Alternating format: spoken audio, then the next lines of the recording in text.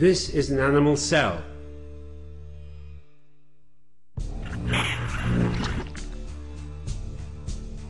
Buried in the cytoplasm are various organelles, among them the mitochondria, the factories that produce energy. One cell can contain several mitochondria. It is in the mitochondria that oxidation of organic material takes place, using for the purpose the oxygen in the air. The mitochondria can have different shapes, depending on the cell, elongated, ellipsoid, and others. Now, let's analyze one of them in depth. We make a transverse section of the mitochondria.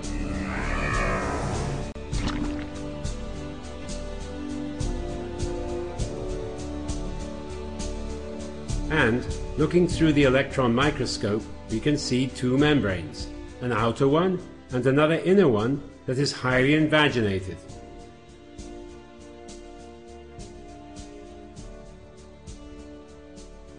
In the invaginations are small structures that are repeated along the membrane. At the edge are other structures that join the two membranes together, represented in this diagram in red and brown. Now let's follow the oxidation of glucose in the cell. In the cytosol, glucose is transformed, giving rise to two molecules of pyruvate in a series of reactions called glycolysis. Each pyruvic acid molecule enters the mitochondria through the structures that unite the two membranes. This is a stage in which cellular respiration begins within the mitochondria. Pyruvic acid will be degraded by reacting with water. Degradation progresses in several steps in which the oxygen of the water is used to form carbon dioxide gas, using 10 atoms of hydrogen taken from the water and the pyruvic acid. During this process, energy is released. The hydrogen, and the largest part of the energy liberated, will be used to reduce 4 molecules of nicotinamide adenine dinucleotide, or NAD, and 1 of flavine adenine dinucleotide, or FAD. The remaining energy will be used to synthesize 1 molecule of GTP from GDP and inorganic phosphate. In the first stage of degradation, the pyruvic acid reacts with acetyl coenzyme A to generate the first molecule of NADH and of carbon dioxide. Next, the acetyl radical of the acetyl coenzyme A will be degraded in a sequence of reactions known as the Krebs cycle or the tricarboxylic acid cycle. In this sequence, the molecules of water will be used to reduce 3 molecules of NAD and 1 of FAD. Besides that, it is in this cycle that a molecule of GTP is synthesized and 2 molecules of carbon dioxide are produced. The energy of the reducing power of NADH and FADH will now be converted into electrochemical energy, stored in a proton gradient formed across the inner membrane. This transformation is made by cytochromes, proteins embedded in the inner membrane, here shown in detail.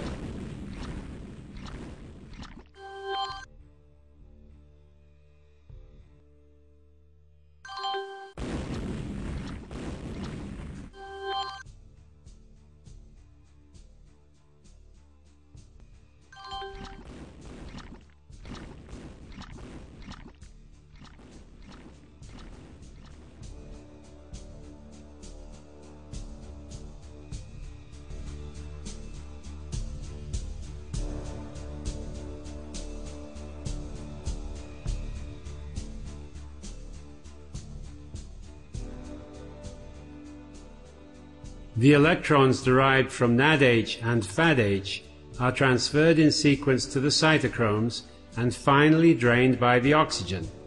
In the big diagram, the protons are shown as small yellow spheres and the oxygen by blue ones.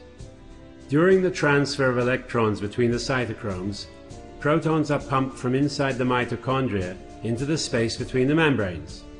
The electrons from the NADH molecule pass through 3 cytochrome complexes before reducing the oxygen, producing water. The electrons from FADH only have to pass through 2 complexes before reducing the oxygen. The proton gradient forces their return to the interior of the mitochondria. They return through another protein complex, ATP synthetase. During this return, the energy derived from the proton gradient is transformed into chemical energy and used to synthesize ATP from ADP and inorganic phosphate.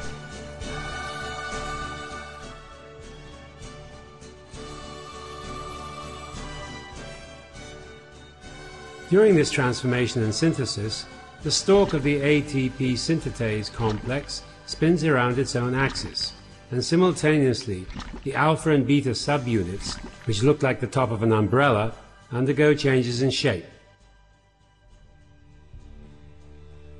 The energy derived from the oxidation of NADH generates 3 ATPs. The FADH only generates 2 ATPs.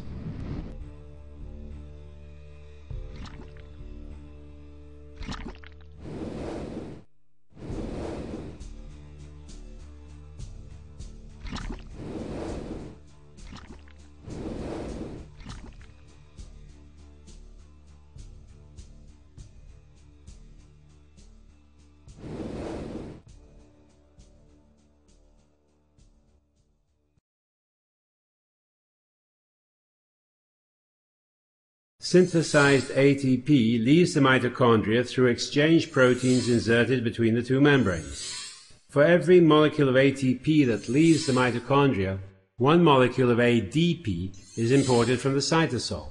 Inorganic phosphate enters by way of a different carrier channel. The protein gradient, internally negative, besides promoting ATP synthesis, also directs the entrance of inorganic phosphate co-transported with the proton, the exit of ATP, which has 3 negative charges, and the entrance of ADP, which has only 2. In actual fact, all the reactions of energy transformation, from the Krebs cycle to ATP synthesis, occur simultaneously in the mitochondria. This is boring. Yes, very dull indeed.